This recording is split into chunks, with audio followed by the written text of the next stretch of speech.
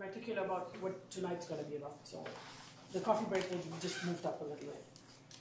So let's move to our first talk. So our talk this afternoon. So our speaker is Ekin Ozman. She will speak about twisting modular curves. Thank you for the introduction, and I would like to thank the organizers organizing this wonderful workshop. This is by far my favorite conference, and I mean women in numbers in general. And also thanks for the invitation to speak. So I was told to prepare a general and less technical talk. So I don't know if I was able to succeed in that. I tried, but at least hopefully the first slide is an achievement along that direction. So of course, this is a slide that's there. If in general, if someone which is not doing math asks me what kind of problems I'm working on, this is how I try to describe my research to them. And I select the line equation because everyone knows what lines are and everyone can solve a linear equation, even a kid, I can explain this. And then this, of course, things change drastically, yes, rapidly. And the Fermat equation is also something I would like to give as an example because it's very popular, of course, everyone knows about it, or most people know about it. And it has an importance in my personal history as well, because the first time I've seen it, I was in my last year in elementary school. It was in the cover of my textbook, and I saw it and I thought, wow, I can't believe this is not known. Then I was convinced that there are problems in math that are open still and very, very basic to state. But of course, the coursework was outdated. I mean, by the time I've seen this statement, it was already solved. But it's okay. I mean, it got me excited. So then, the objects of this talk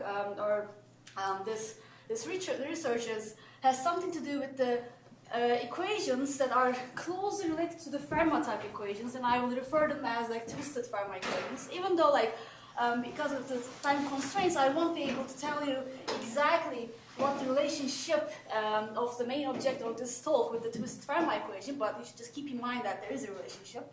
Exactly similar to the role that the elliptic curves play in the proof of Fermat's last theorem, there is a family of elliptic curves that are closely related to the elliptic curves over Q that play similar roles in solving twisted Fermat equations. So, okay, that's the general philosophy and kind of the 5-minute, not technical at all, part of my talk. And now I will just set up some notation. So the main object of the talk is a family of curves that are produced from the classical modular curve. So I'm just going to remind you what classical modular curves are and then set up the notation while doing that. So n will be a square-free positive integer, and by 0n we will denote the moduli space of tuples. E and phi, where E is an elliptic curve and phi is a cyclic n-isogeny of E. And then this is a non-compact curve, so we compactify it by adding some certain number of cusps, and these cusps, the important thing about these cusps are, these are points defined over rationals. So they are rational points on this compactified curve x0n. Another important thing about this modular curve, at least for us, for the purpose of this talk, is this automorphism, the Atkinian revolution, which takes a tuple E phi and basically just duals isogeny and sends this tuple to E prime phi dual. And since the isogeny and its dual have the same degree, this is still a point on our curve. So this is what the Atkinian revolution does to the affine piece of our curve. And what about the cusps, you might ask? It just permutes the cusps. So the important thing we should keep in mind is that none of the cusps are fixed by this involution. They're all permuted. So as soon as you have an algebraic curve, you might want to wonder about its rational points. But if you have a moduli space, you might be more curious about its rational points because those rational points give you information about the objects that are parameterized by this curve. So if you ask the question as what are the rational points of x0n, well, you at least say that it's not empty for any n because the cusps are there. But of course, this is much more than this thanks to Mazur's celebrated result. We know that cusps are the only rational points if n is big enough. So thanks to this result, for instance, the fact that there are only this many of torsion subgroups of E over Q, like Wei mentioned in the morning, this is like a corollary of this result, in some sense. Okay, but what we will be working on will be a curve that is produced from this classical modular curve x0n by twisting, and I would just want to generally define what do I mean by twisting. So you can twist any curve, any algebraic curve, and this just means another curve that's defined over the same field that you started with. So the field of definition of your original curve and the twisted curve are the same, but your two curves are not necessarily isomorphic over this field of definition. However, they become isomorphic over a certain extension.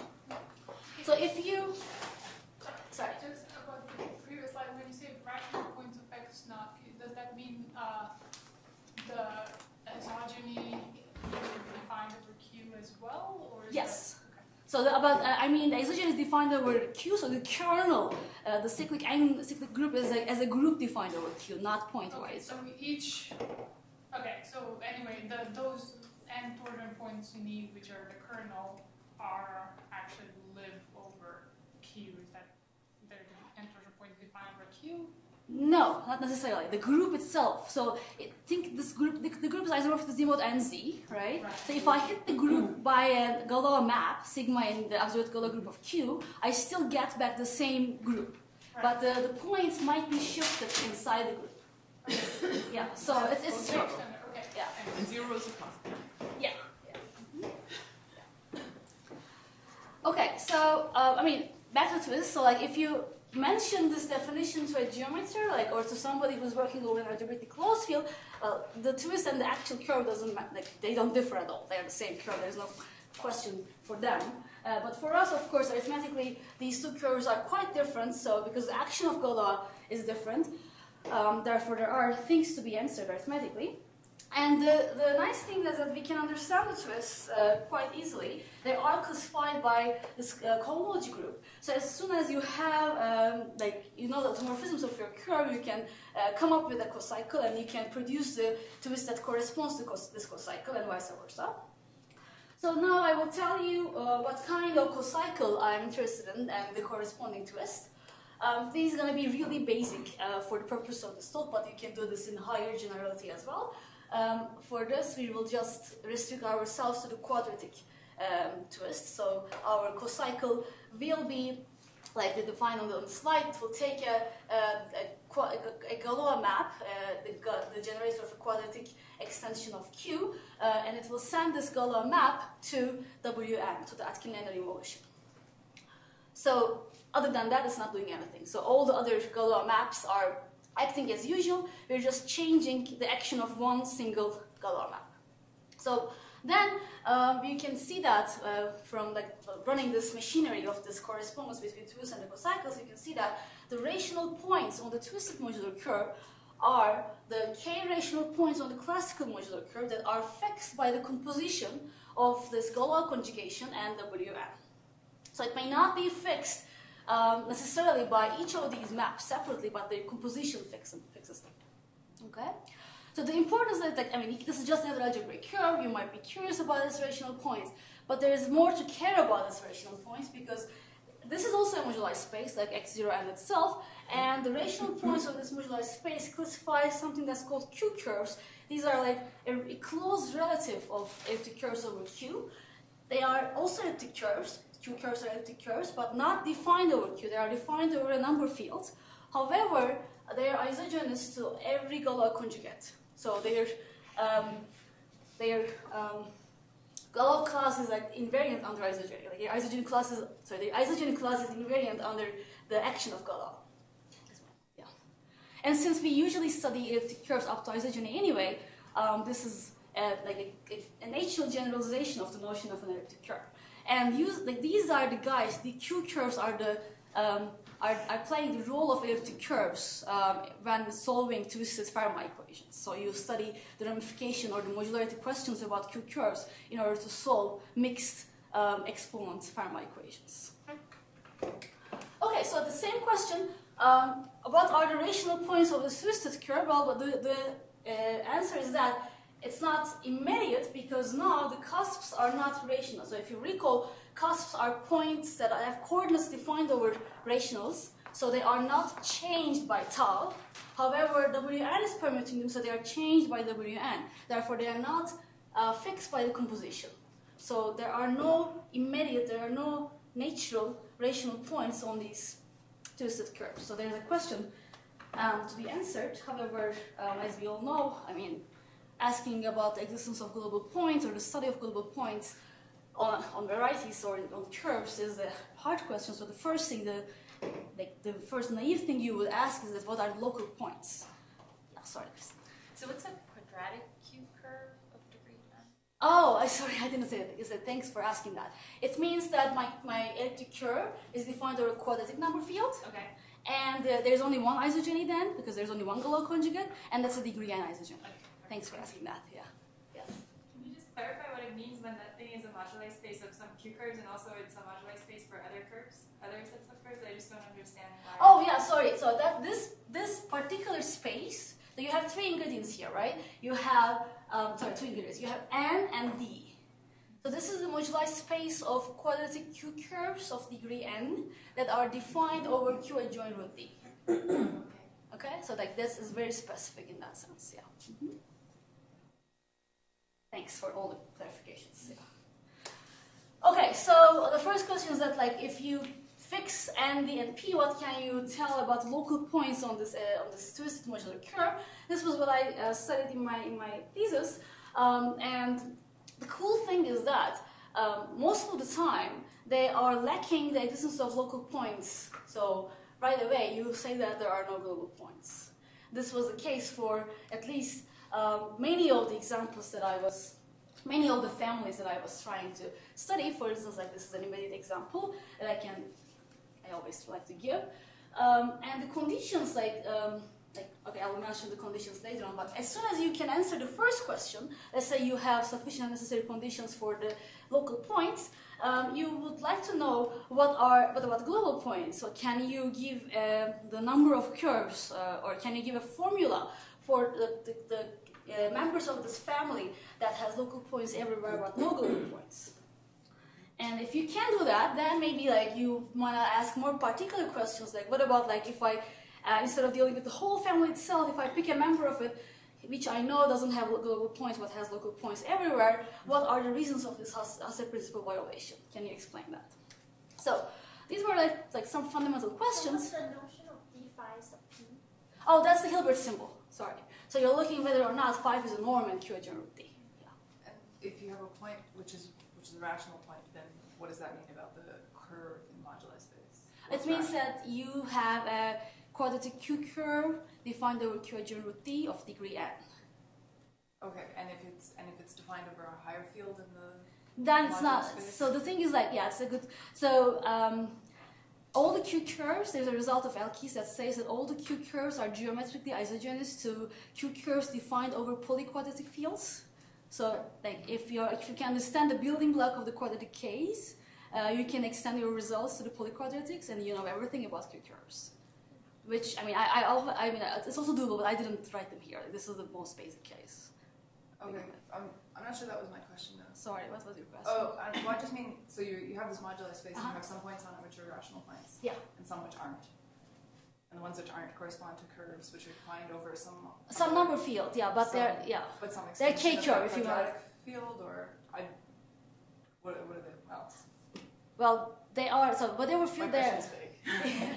Yeah, I think, yeah, so whatever field they are defined over, they are admitting an isogeny to their Galois conjugate. But Galois conjugate, what do you mean by that? Like, I mean, because this is like, then probably you mean like if the curve is defined over L, let's say, L adjoint root D. Okay, Exactly, yeah. Then I would call it the K curve, for instance, yeah. Yeah. Okay, great. So the thing that I mean, it's possible to give necessary and sufficient conditions for the first question for any NDP, and in fact, these conditions they are really explicit. It's so easy to check. You can even check them by hand. So like this is just one of the conditions. I didn't want to write down all the conditions that the conditions depend on the relationship between N, D, and P. So there's a long list. but this is one of them, and so that just to illustrate that conditions are easy to check. So given a curve or given these conditions, you can produce an infinite family which has local points everywhere. You can algorithmically do this, and then you might want to wonder what about the global points in this family that you just produced, which has local points everywhere. And again, like it's an asymptotic result, but you can give a formula for the number of curves that are violating the Hasse principle, and this is again an example. For instance, like let's say your level is a prime, which is 1 mod 4, and this bound for n there is just to make sure that, I mean, in the method of the proof of this theorem, at some point you are taking the quotient of x0n by wn, so and you want the genus of this quotient curve to be big enough, so that it will have finitely many points on that. So that bound for n is just to ensure that the quotient curve will have genus bigger or equal to 2. And that's the number of curves that are violating the Hasse principle in this family. Okay, this is just general overview of like what kind of questions you might ask if you have a family of curves defined over Q. But what I actually want to say now is that's kind of switching the gears. When I was like, after I studied this question, of course, the natural thing was to understand the reasons of these violations. And I started to pick examples and try to work on these examples. And of course, as soon as you start working with curves and trying to find the obstructions, you see that you need different tools depending on the genus of your curve. I mean, if your curve has genus 0, there is no obstruction, so you're done. If your curve has genus bigger than or equal to 2, there's model via sieve, usually works. Or there are other methods that might be helpful. But if your curve is genus 1, you are you're in a different situation. Like depending how lucky you are, either it's easy to show or it's extremely hard to show that or to understand the violations of Hasse principle. So, but I started to think about genus 1 curves, and I translated this question to what does it mean? What do I mean when I say I'm twisting a genus 1 modular curve? So this is really like simple, but I would like to go over it anyway. So let's say the x0n is an elliptic curve, and then the meaning of this Atkinson revolution, well, it's an automorphism of my curve, but it is not an automorphism as an elliptic curve automorphism, meaning that it is not fixing the identity. It's just an automorphism as a genus 1 curve. So that's what it does. Like, this is how it looks like on my genus 1 curve. It's given a point x, you negate x and add a certain fixed point s, and s depends on your wn, so it changes, of course. So once we have this, we can explicitly write down the rational points on our twisted curve. These are the points on the classical curve that are defined over qij root d, such that when I hit the point with tau being the Galois conjugation, I get minus p plus s. Well, another way to write this down, if you move this minus p to the other side, you are asking for whether or not tau p plus p is s. So you're asking whether or not your fixed point s is in the image of some trace map, right? Okay. So, well, you could have done this locally as well. You could write down everything here for QP instead of Q. So the question to ask is that the existence of a point on the twisted curve is equivalent to S being in the image of corresponding trace map. So the local global Hasse principle violations can be translated to local to global trace obstructions for S. But if you look at it, like, there is nothing particular I used about x0n being modular. I mean, this could have been, you could have asked the same question for any elliptic curve, not just for x0n. So this is a question about, in general, about elliptic curves, which I restated here. Let's say you have an elliptic curve over Q, and let's say you have a point in EQ, which is not the identity point, S, it's called here. And you know that S is an image of the local trace map for every P. Like, what's the possibility, or is it true always that S is in the image of the global trace map? It's a question about any empty curve over Q that you can ask. And I mean, I wasn't able to answer this during my grad school. Like it's just like there's only a handful of elliptic curves. There's only a handful of modular curves that have genus 1, so I just forgot about them and dealt with the higher genus examples. And so this question was bugging me all the time. So when I moved to Texas, I mentioned this to Mirella, and she was into it. So I was like, let's go together, and gave an answer to this question under some assumptions. So the next theorem I'm going to show you is the exact same Neuauer theorem. Don't get scared. I'm going to summarize it in the next slide. So just the abbreviation is that local global trace principle for true torsion. So it depends that, I mean, it turned out that the study of this question has two different flavors, whether or not S is a torsion point or non-torsion point. But of course, if you're asking the question for torsion points, well, the question is trivial for points of odd order. I mean, if your point has order 3, let's say, you can just divide your point, and it's a trace of itself, right? S half plus S half is S. So it's only a question for even order points and for free points, for non-torsion points. So this is the answer for true torsion points. And the way that I would like to summarize this result is as follows. So the local global trace principle holds for the two torsion points of your elliptic curve if and only if there is a rational point on the twisted elliptic curve which is 2 divisible over Q adjoint root D, non-trivially, meaning that if there's a point P which was not 2 divisible as a point over Q, but becomes 2 divisible when you extend your field. So the P half is living in EDK, but it wasn't living in EDQ. And here ED literally means the elliptic curve too. So if y squared is equal to f of x, ED is dy squared is equal to f of x. That's the usual twist. What's the relationship between P and S? Oh, there's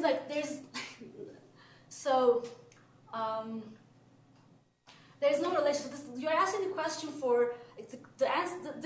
S is here at 2 torsion point, and I'm saying that if S is a local trace for every P, then it is also a global trace if there is such a P in your elliptic curve. So local global trace principle It's for. not part of the statement how you get P from S.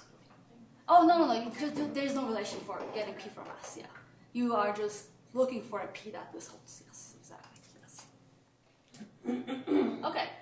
So I would like to just mention the idea of the proof very briefly. So this is the map that you're trying to understand, the restriction map from the global traces to the local traces. And of course, the kernel of this map measures their obstruction. For instance, if the kernel is trivial, there is no obstruction. Everything which is a local trace is also a global trace. And what's nice about this is that this kernel is isomorphic to the kernel of the restriction map between the Tate-Shafarevich groups of ED over Q to ED over K. So what we showed was that this kernel intersects the 2 torsion trivially.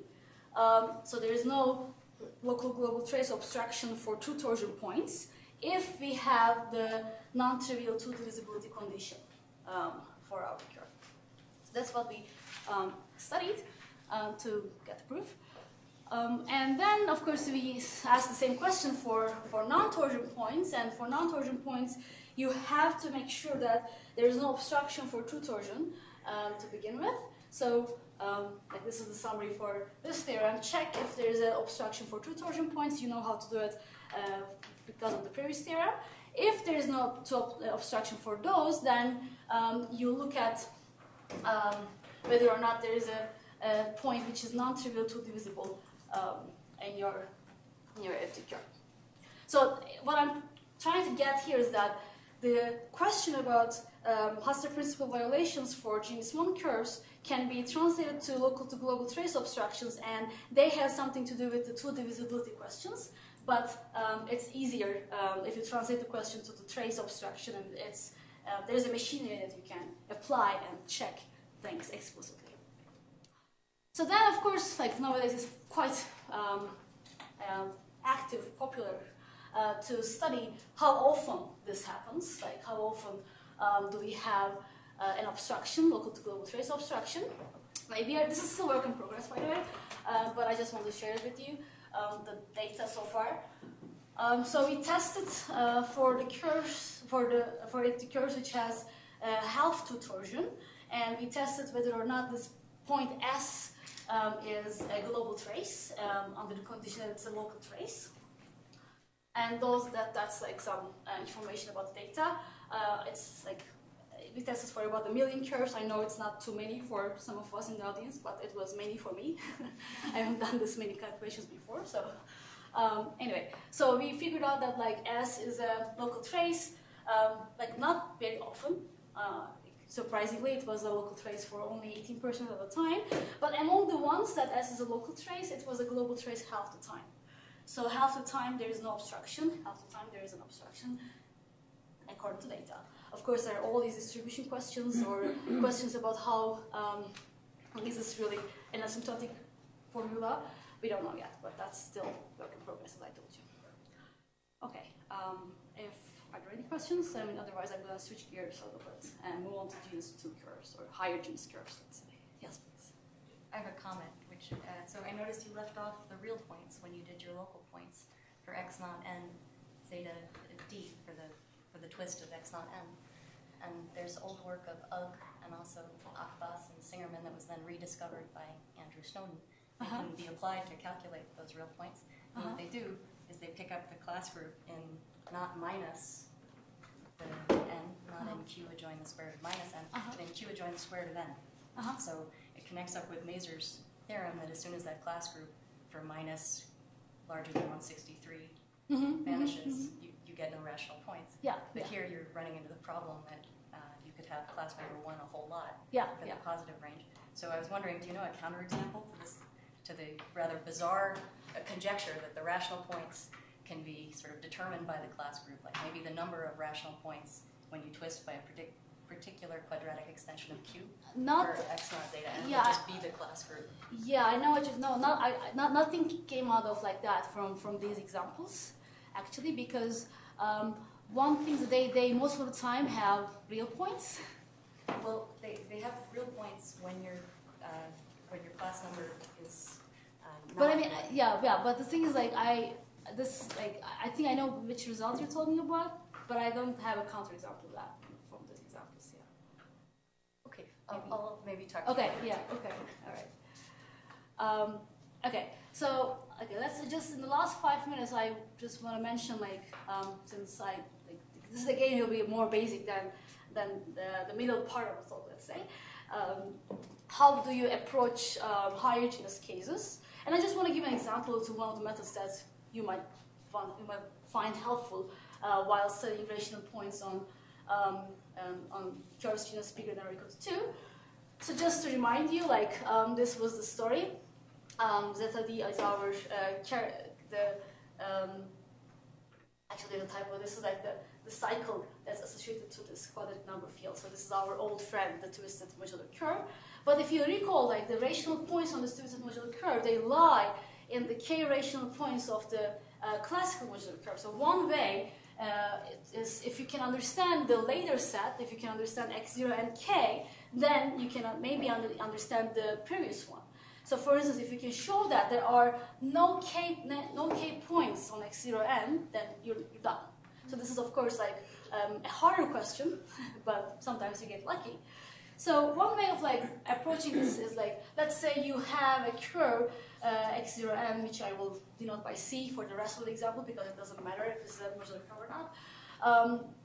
It's not hyperelliptic, that's important. And let's say you got lucky and the Jacobian has rec 0. And this condition can be weakened, but let's stick to this one for now. What you can do is then, since the Jacobian has finitely many rational points, you can enumerate all the points on it. And then you can think about the twofold symmetric product of your curve, and of course the points on this twofold product correspond to the divisors of degree 2 on your curve.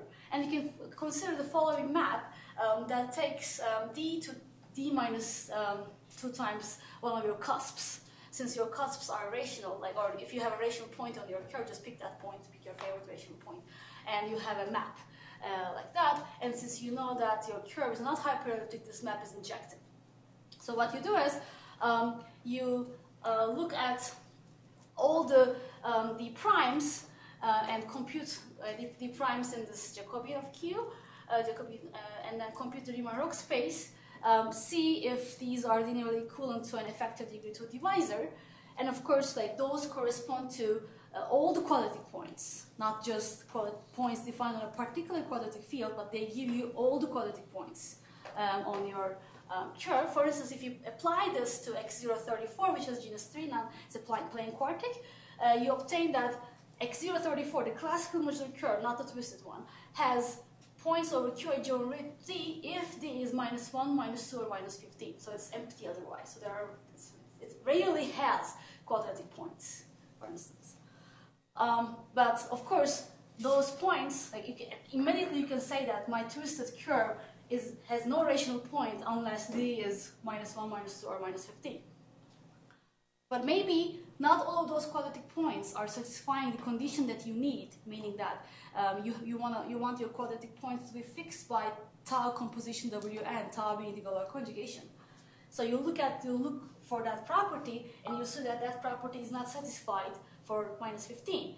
So x034 zeta dq is empty for all d different than -1 or -2. And then you can even, like, study further. You can compute what those points actually are, and you can compute their, like, J invariant, for instance. You can look for the corresponding elliptic curve, and we see that those points correspond to elliptic curves which has complex multiplication. And whenever a Q curve has complex multiplication, we don't count them. Like, we say they're exceptional. We don't regard them as helpful as the rest of the Q curves. So, like, the conclusion you can say is that there are, like, this particular twist has no non-exceptional points for any Q adjoint with D, for any quadratic number field. So there is no Q curve of degree 34 over any quadratic number field. This is deduced from, like, this elementary method. I think my time is up.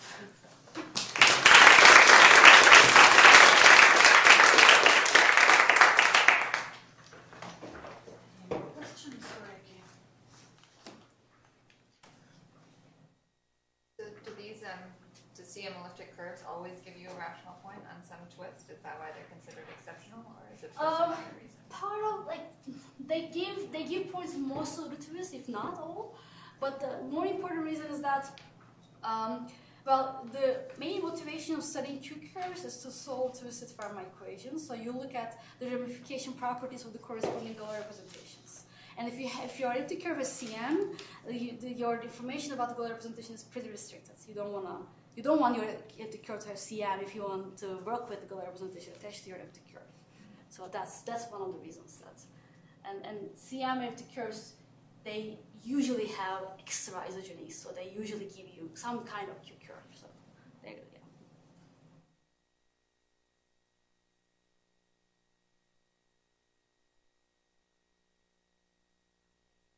Again.